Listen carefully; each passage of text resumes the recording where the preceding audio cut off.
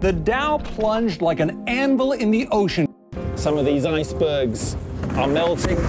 You can feel, there we are. The collapse of all fish and seafood species by 2050. Another very rocky, somewhat crazy day on the European stock markets. We've had food riots. World energy demand will grow by 50%. This water manager telling me we can't keep up with the growing population.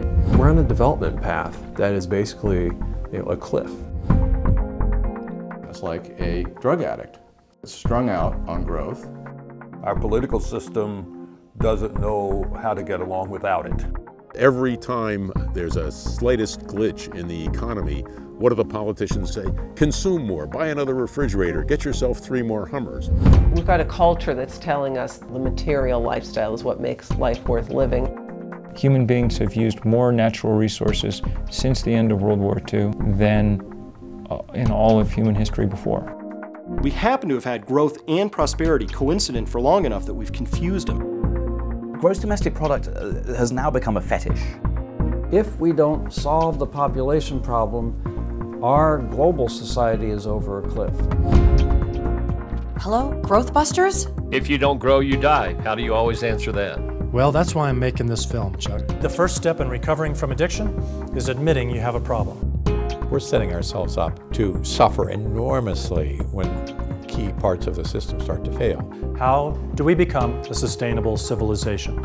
There was a group of people who did very well with growth, but it's an elite group.